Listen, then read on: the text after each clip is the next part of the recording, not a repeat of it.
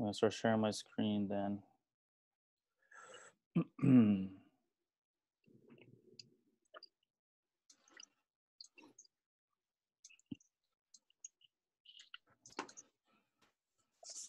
All right, so we're gonna talk today about paraesophageal hernias, and we're gonna try to review some of the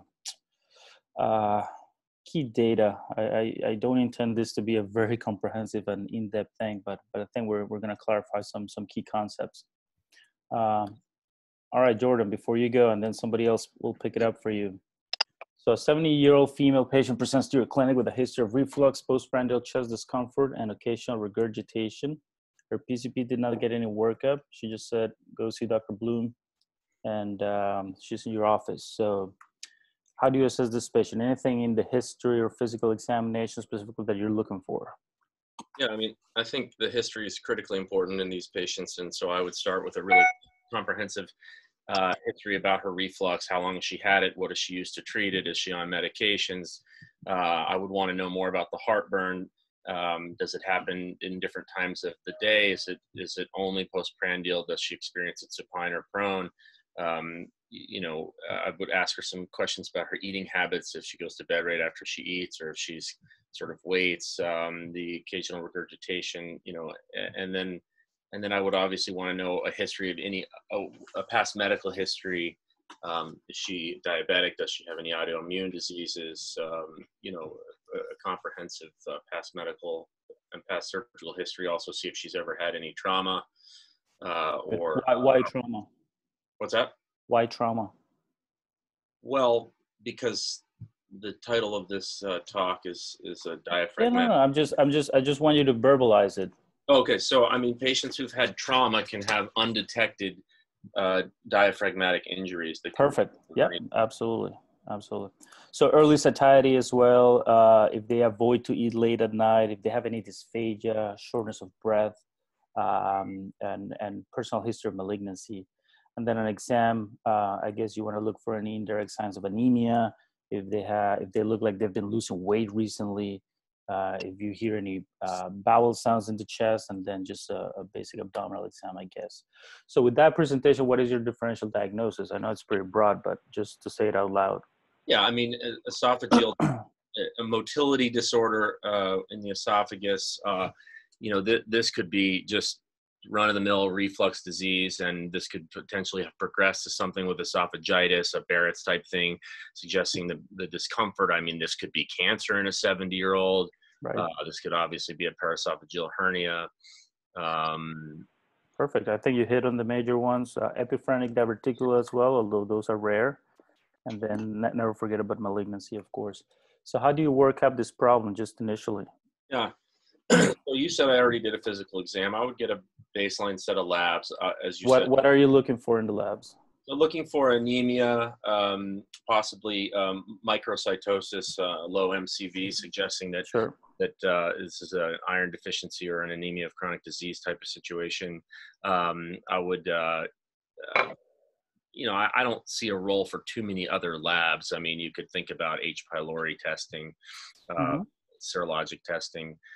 But I think the real key to this patient is going to be both some sort of contrast swallow study and possibly an EGD. Okay. So let's say that you got this X-ray. Yeah, and a chest X-ray. Thank you. What do you see? So here you see an air fluid level retrocardiac above the diaphragm, suggesting that there's a bowel or stomach or something herniated above the diaphragm. Okay. What's the value of the lateral? Trying to sort out one other thing that picture could show. Well, the lateral could give you an idea if that's an anterior or posterior defect, which could help you classify the defect. Yeah. So if it's anterior, what would that be? Ugh. I knew this when I took the T-site a few weeks ago, and now I forgot.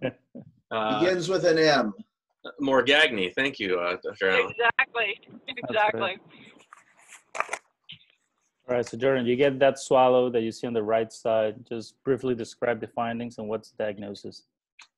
Yeah, so the swallow on the right side shows that the stomach is herniated up into the chest. The GE junction, it's a little bit hard to tell whether or not the GE junction is herniated up into the chest or not. So if you had to say what type of paraesophageal hernia that is, just with that picture, I know it's hard with just one picture, what would you say that is? Yeah, probably a type 1 because it's the most common. So let's go over the types of paraesophageal hernias. Do you remember them? Yeah, so you have a type 1, which is a sliding hiatal hernia. And, you know, to me in that photo, it looked like the GE junction may still be, you know, at the diaphragm. So pretty much we define them based on the location of the GE junction and the rest of the stomach. So the type 1 is just that the GE junction is above the diaphragm. Okay. Type 2, the GE junction is at the normal position, but then the fundus herniates. Yeah. So people say that these are very rare, just the pure type 2s. Yeah. And I guess the bulk of the ones that we see are the type 3s where both the GE junction and the fundus of the stomach go up. So if I had to say, I think most of the stomach here is up, and if you had to guess, I think type 3 would be a good guess. Type 4 is where you have other organs involved there, most commonly the transverse colon, just because it's attached to the greater curvature of the stomach. Gets up there, sometimes the spleen, sometimes the pancreas, small bowel, more rarely.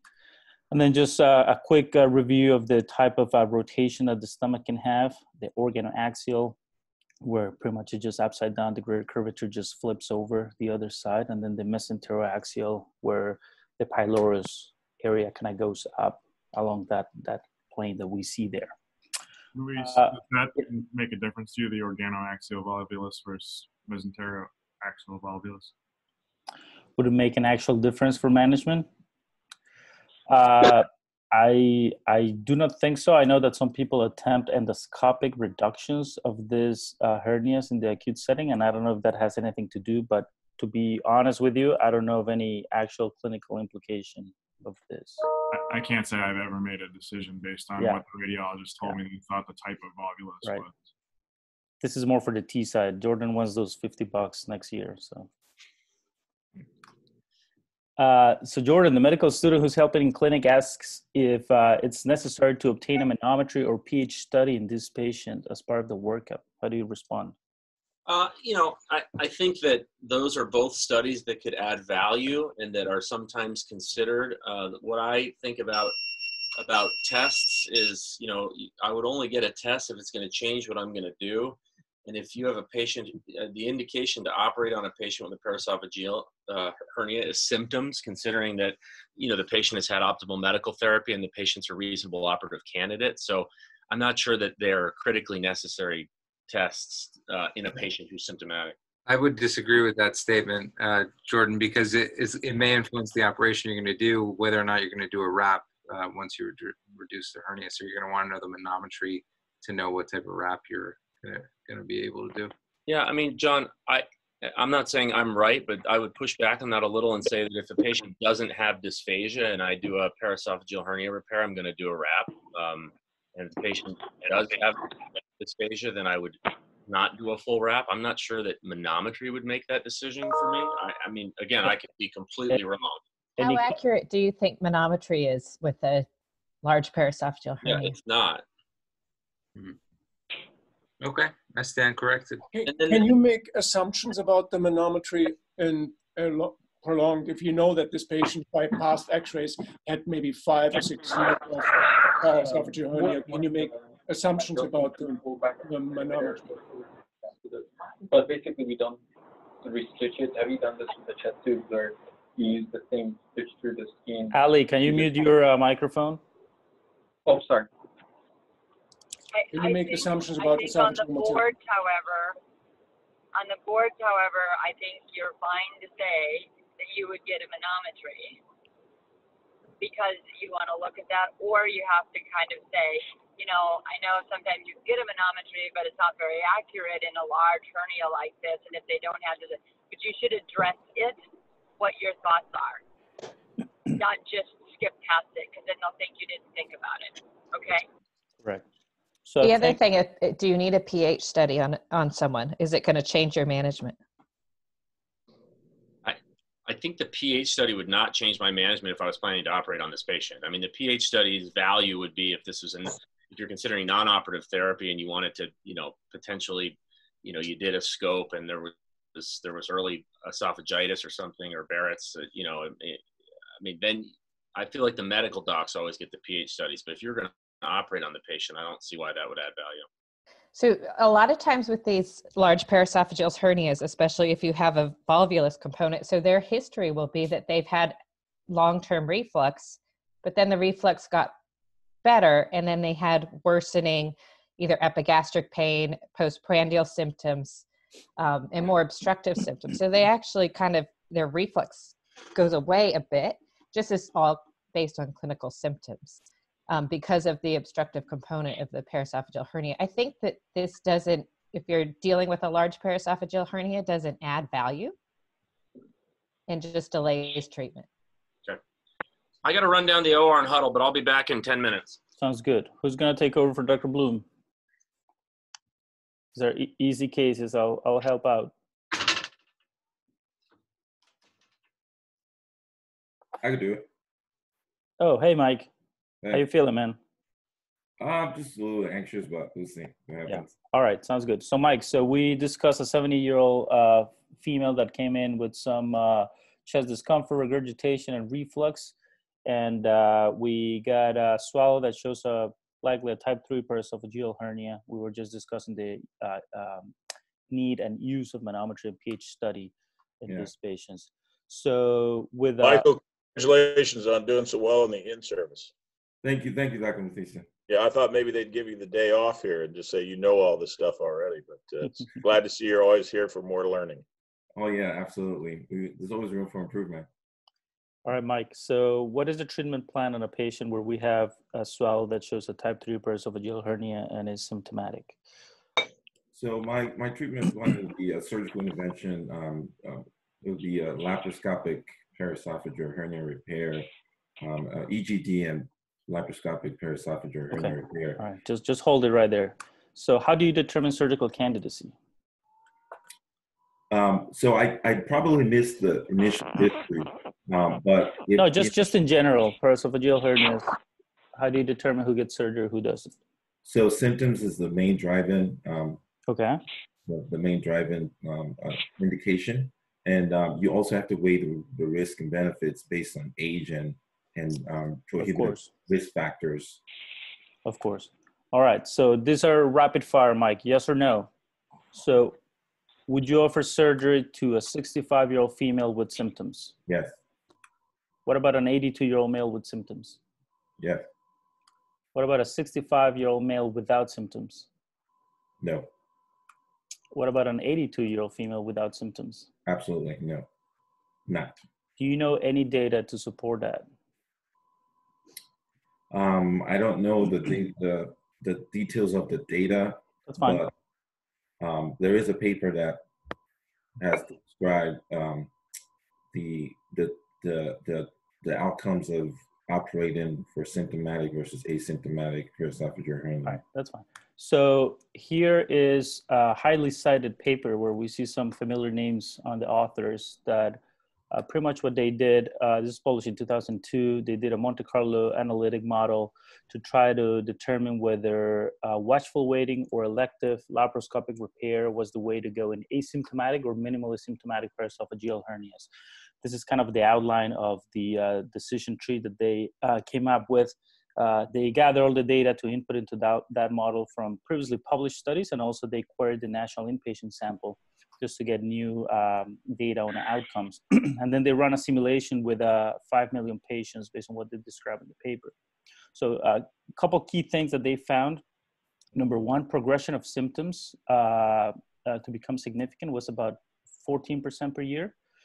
But acute symptoms that develop that require acute emergency surgery was only 1.1% per year. And that's a key number to keep in the back of our minds. In terms of mortality of undergoing emergency surgery for a paraesophageal hernia from the national inpatient sample was only about 5%, which was shocking based on the data that had been historically quoted that put that mortality around 40 or 50% on previous single institutional series. And then the hernia recurrence rate was about 1.9% per year, based on what they estimated, the best estimate based on published series. So I think the key figure is this one, where using life tables, they came up with the lifetime risk of developing acute symptoms requiring emergency surgery if you're 65 years old or older. And as you can see, if you're 65 years old, is 18% lifetime risk of needing emergency surgery, and that decreases with age as expected, given the decreasing life expectancy. But with that, they said for a 65-year-old with asymptomatic or minimally symptomatic paraesophageal hernia, watchful waiting would be better in about 4 out of 5 patients. And for an 85-year-old, the watchful waiting would be better in about 9 out of 10 patients, and the lab repair only better in about 1 of every 10 patients. So with that, they say that watchful waiting is a reasonable alternative for the initial management of patients with asymptomatic or minimally symptomatic paraesophageal hernias. And even if an emergency operation is required, the burden of the procedure is not as severe as thought in the past. This is a paper that we need to know. It's usually quoted and cited just in this topic. There's also another article that came out in the last couple of years, and I thought it was in Annals of Thoracic Surgery, discussing the risk of octogenarians undergoing emergent repair of a paraesophageal hernia. And the mortality of emergent versus elective in that population was much higher. So that's just something to make sure that you know. I can try to find that article for you. Great. Thank you, Dr. Schumacher. And then you also have to pay attention really to the symptoms, because patients have symptoms, they just don't realize it. They change their meal size, they interpret symptoms differently than you. When you say pain, they may, oh yeah, a little bit of indigestion. The more you ask, the more symptoms you get. So you have to really drill a little bit into this and get an idea of, and sometimes they forget that they had this bad episode of pain. But if you go after that, they may tell you about it. So it's also, it depends on you how you get your history.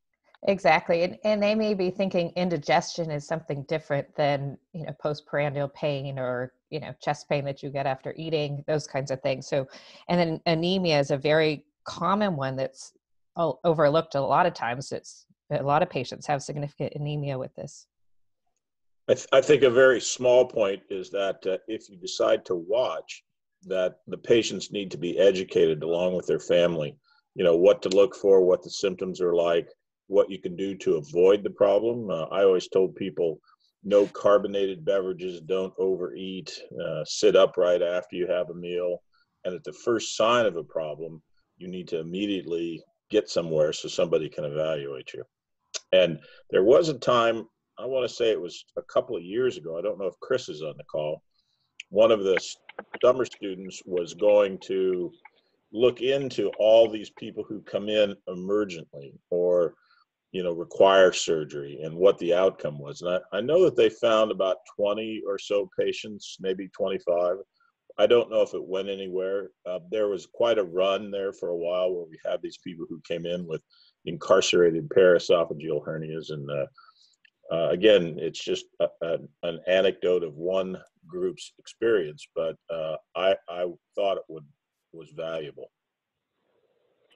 So would you say that the way you balance between the two papers is the concept of you have to really make sure they're asymptomatic, more so than just by age or anything else? Yeah, I must admit, I always thought whenever you saw a patient who comes in who has a strangulated hernia and what their risks are, I was a little more aggressive about repairing them than watching them because maybe the only ones I could remember the ones who did poorly. So I think it's an individual thing, and you do have to kind of weigh all of those things together. It wasn't that long ago, maybe 25, 30 years ago, that people thought everybody ought to have this repaired, this condition repaired. So the thinking has evolved.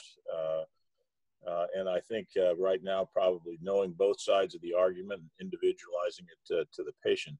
And as Henning said, carefully talking to them about their symptoms and then warning them about what to look for. All right, thank you for the discussion. That was great.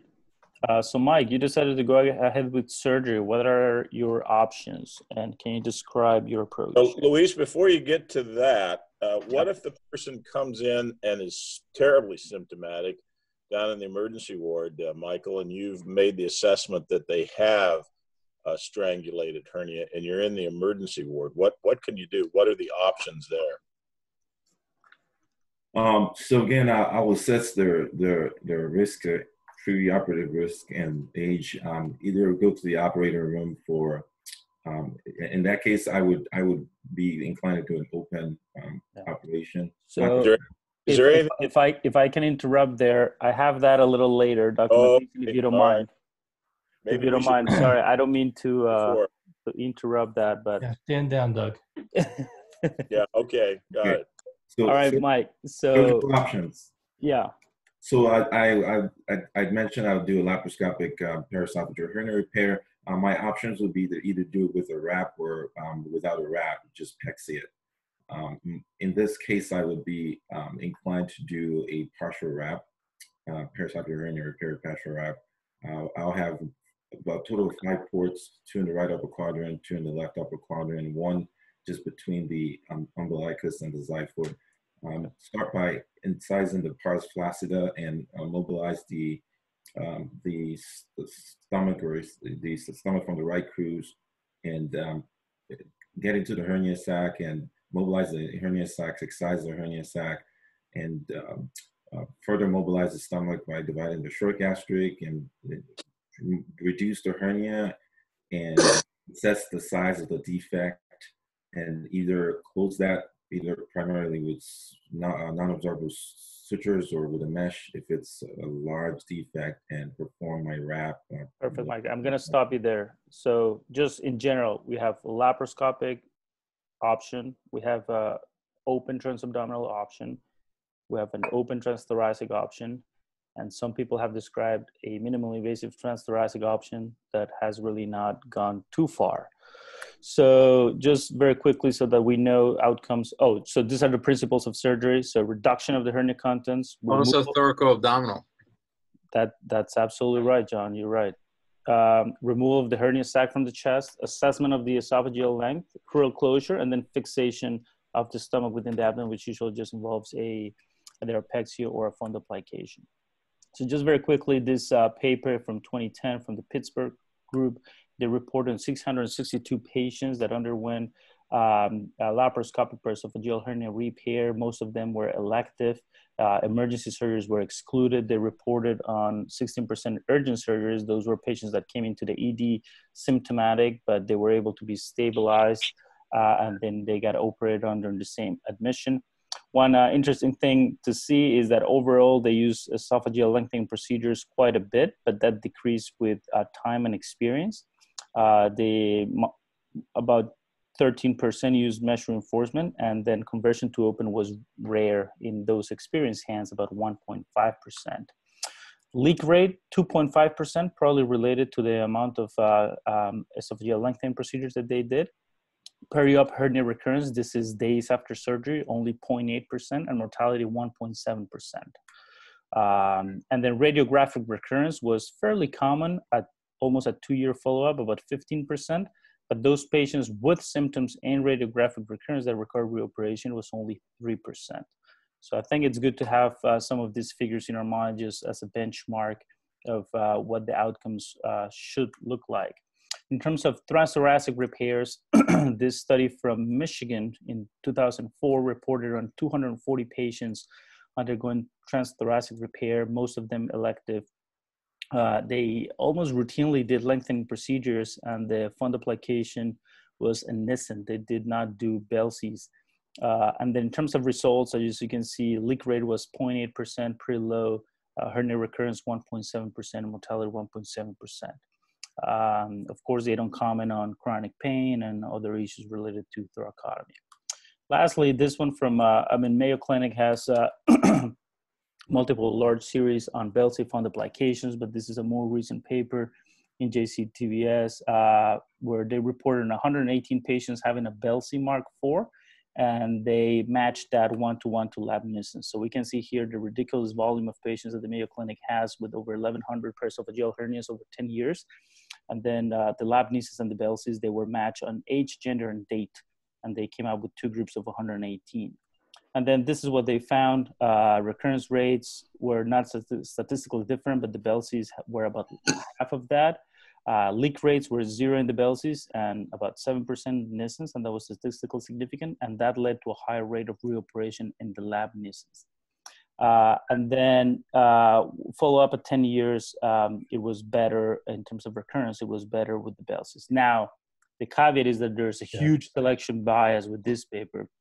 94% of the Belsies were done by only one surgeon, Dr. Allen, and pretty much we're comparing here outcomes of one surgeon against the rest. So just take that literature with grain of salt. For the residents, look up these 2 papers by Allen and by Dr. Cook from UC Davis on how to do a Belsi mark fundoplication.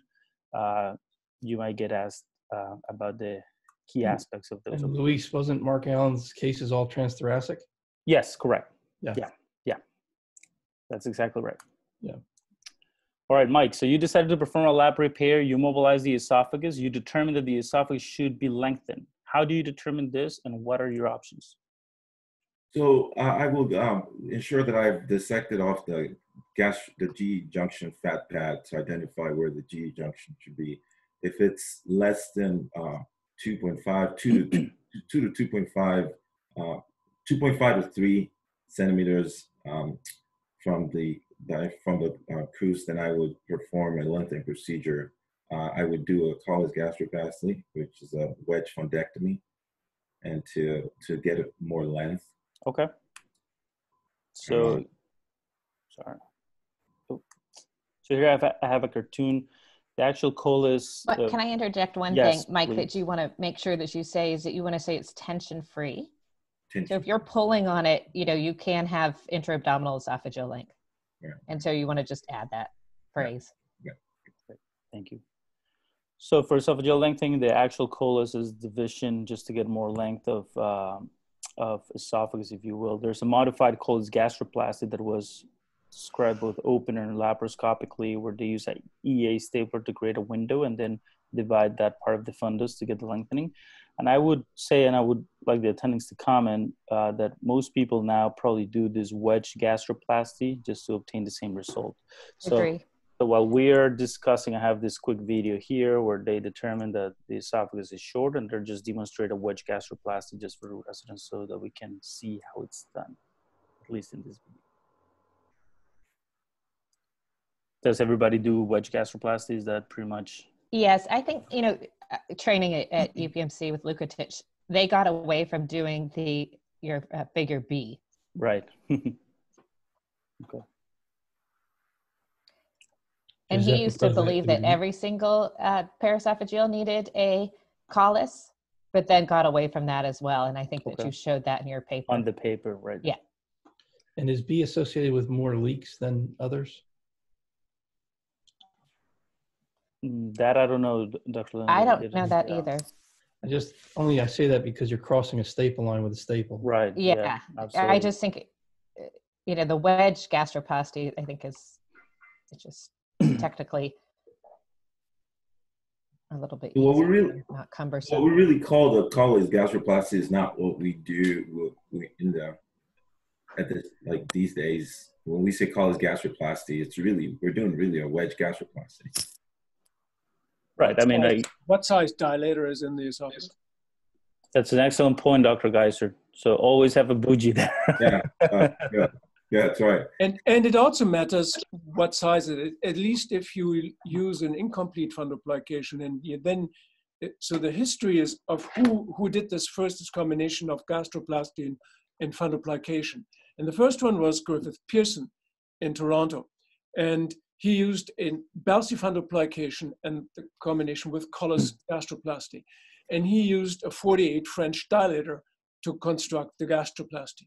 And then Mark Oringer observed that operation, went home and used a 52 or 54 French dilator and got complete reflux every single time he operated. It's like 6 or 10 patients. And then for that reason, he introduced the Colles-Nissen fundoplication. So the Colles-Nissen fundoplication is a result of having misunderstood the Colles-Belsey fundoplication. But that's just for historical purposes. Thank you, Dr. Geiser. All right, Mike, you get enough length and then proceed to close the hiatus, but you notice that the defect is large and you're having trouble closing it.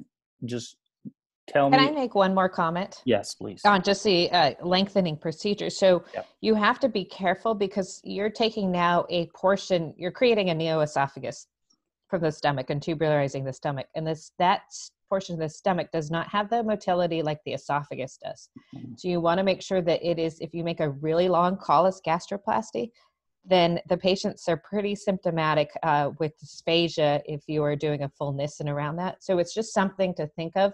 I try to not do mine longer than just a couple centimeters. So just watch that. Excellent, thank you. So Mike, you're having trouble closing the hiatus. What are your options? Just tell me everything you could do in the OR. So first I will assess the size of that defect. You're having trouble closing. Tell me all the maneuvers you can do. I would start by doing I'll do a crural release by making relax an incision on the crura. Is that your first move? My first move would be to put as many stitches as I can, see how I can reduce the size of the defect. Okay. So it's as small as I can. If that doesn't work, then I will, well, I guess we have a lot more. Yeah, so here are some of the things that they mentioned. So make sure you take down all the adhesions to the liver and the spleen to allow the diaphragm to move. You can use mattress sutures or pledges just to better tolerate the tension, especially if the crura are not that strong. You can decrease the insufflation of the neoperitoneum from 15 to 10. Maybe that'll help a little bit. You can consider putting anterior sutures instead of all posterior, since anteriorly you can have less tension. You can induce a left pneumothorax. Some people don't like this option because it's just a temporary effect. And once the capnothorax goes away, then you have a lot of tension. You could use mesh, or you can use relaxing incisions, as you mentioned. So just a quick comment on mesh. I think there's consensus that a prosthetic mesh, it's a big no-no around the esophagus.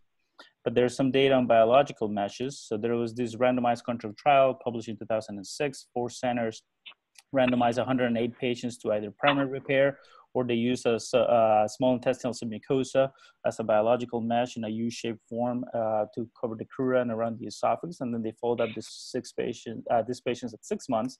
And they found, oh my God, the biological mesh is great. There is a big reduction in hernia recurrence at 6 months from 24 to 9%. But then when they did and published the 5-year follow-up, they found that the recurrence rate was about the same. So using biological mesh does help in the short term, and it can help you get the hiatus closed, but you should expect the same long-term results in terms of hernia recurrence. So Luis, you can use prosthetic mesh. You should just not place it right next to the esophagus. So if you use a relaxing incision and then place the prosthetic mesh in that relaxing incision far away from the hiatus, you can get away with it because you don't have prosthetic mesh right at the esophagus. Absolutely right, Dr. And you need to use that mesh when you do the relaxing incision on that area where you did the relaxing incision. One technical thing about closing the diaphragm hiatus is that your life is much easier if you didn't strip all the peritoneum off the diaphragmatic crease while you were doing immobilization. So it really starts to fall apart if it's just exposed muscle fibers. Right. So that brings me to the next slide. This paper, a little old, but it describes the use of relaxing incisions. And as you all mentioned, those defects are then repaired, at least in this paper, with a 1 millimeter PTFE. So in this paper, most prefer was right-sided relaxing incisions. We can show there, this is the right crus here. This is the line where they do the relaxing incision. This is IVC here. This is where they think the thoracic duct, the thoracic duct starts. And then this is a anterior crural vein where they start the dissection. That's on the right side. On the left side, they recommend moving a little more lateral and making sure you mobilize the entire left diaphragm. So just to show So in this case, there's a big hole there. They're trying to put stitches. They put the first stitch and then they realize it doesn't work. There's a lot of tension. So then they go ahead and do a right relaxing incision, making sure you leave a good cuff of tissue on the right crura, and being careful with the IVC, and also leaving a little bit of cuff on the IVC side so that then you can open that area and then you can repair that after you close the hiatus with PTFE mesh. They're showing where is the usual place for a left-sided relaxing incision. And then here, as we all mentioned, putting the 1 millimeter PTFE just to close that hole to prevent a diaphragmatic hernia. So in this paper of 15 patients, 3 patients in the first post-op visit had a pleural effusion, but only 2 require drainage with a pigtail catheter. 1 patient had a long-term mild elevation of the left hemidiaphragm. And even though the follow-up was short, they described that they had no diaphragmatic hernias and no PTFE mesh infections. So just another thing to keep in mind. So Mike, how do you manage this patient post-op after surgery quickly? Post-operatively start on, I'll keep MPO of the first post-op day 0, and on post-op day 1, I will initiate clearly. How do you follow this patient over time? I'll see them in my clinic for initial post-op visit, 4 weeks. And then after that, I will see them 6 months and then annually for maybe like 3 years. Very quick scenarios, Mike, short answer. So you're about to do a paraesophageal hernia, you do an EGD, you see 3 centimeters of circumferential salmon color mucosa above the C-line. What do you do? I'm concerned that there's the presence of Barrett's esophagus here. I will attempt, I will biopsy that, and I'll get 4 quadrant biopsies. And just due to my concern, I think I would, and this is just me, I'll chicken out. I will probably defer to getting the result of that biopsy before proceeding to completely elective surgery. Okay, so a 45-year-old male with diabetes, sleep apnea, and a BMI of 40 comes in with a type 3 paraesophageal hernia. What are your options for management, just broadly? Because it's so this is an obese patient. I would strongly recommend a bariatric surgical intervention first to lose, or I would advise him to lose some weight, and then if that doesn't work, then bariatric surgery before doing this repair electively. Yeah, I think it's a good idea to have the bariatric surgeon just at least comment and opine on what other options for weight loss combined with the paraesophageal hernia repair exist. You want to try to avoid that patient for sure. I mean, they're going to recur. I think that the main solution for that patient is a weight loss surgery. Exactly. And then options after failed previous repairs. What was the approach for the previous repair? Just lap. And now there's symptomatic. So the one option would be to attempt another laparoscopic. If my concern would be the presence of adhesions. And if that's not possible, I'll do a transthoracic approach. Like a thoracoabdominal, you mean? Thoracoabdominal, correct. Or transthoracic. Okay. So just this is a paper that we need to read and look at. It just outcomes on 275 patients after previously failed anti-reflux surgery. I'm just going to move quickly through here, but just remember a lot of these hernias just recur and migrate into the chest, and then the Roux-en-Y esophageal genostomy is an option, just then redoing the whole thing. All right. Yeah, I would definitely know that that's an option after several recurrences, that you need to think about doing a Roux-en-Y. Correct. All right, so we're reaching before an esophagectomy. Correct. The acute scenarios that Dr. Matthiesen was mentioned before. So Mike, this patient comes to the ED, 76 years old, chest pain, nausea, cannot vomit, has that chest x-ray, has no fever, mild tachycardia. You put a nasogastric tube and the symptoms improve. What do you do now? I'll do an EGD just to evaluate the mucosa of the stomach and rule out any signs of ischemia or necrosis. Okay, the stomach looks normal. the stomach looks normal, I would resuscitate and stabilize the patient, do 1 or 2 days in the hospital, and then plan for same admission repair with paraesophageal hernia. Great. What about if there's a low-grade fever, tachycardia, and you cannot pass an nasogastric tube and the patient's still having symptoms? And then I'm concerned with the presence of fever, tachycardia, that there are signs of necrosis or strangulation. I'll proceed to the operating room for All right. repair. Can you elaborate a little more? Maybe Dr. Matthiesen will ask you a few questions. Yeah. So here's where I would initially laparoscopically evaluate, but I have a low threshold for doing an open repair, open paraesophageal hernia reduction and possible gastrectomy, depending on if there is necrosis. If there is necrosis, I will do a gastrectomy and a reconstruction. I would stay away from doing a wrap with a 76-year-old male and do a PEXI if there's no signs of necrosis. Any comments from the attendings on these acute situations? Yeah, I would agree. I would, one thing to really watch for is sometimes they feel a little bit better if you pass an NG, but if your chest x-ray doesn't change, when you still have that huge air in the stomach, then they're not decompressed, they need to go. So, looking at that picture, that patient needs to go. Okay. But unable to pass an NG is a very, significant sign that you need to operate emergently on these patients. I think you'll never be hurt by operating sooner rather than later on these patients. From a surgical standpoint, if you have someone very sick and you need to get in and out, just reduce the problem and stick a G-tube in. Yeah. It's not the ideal operation, but it gets you in and out quickly. Okay.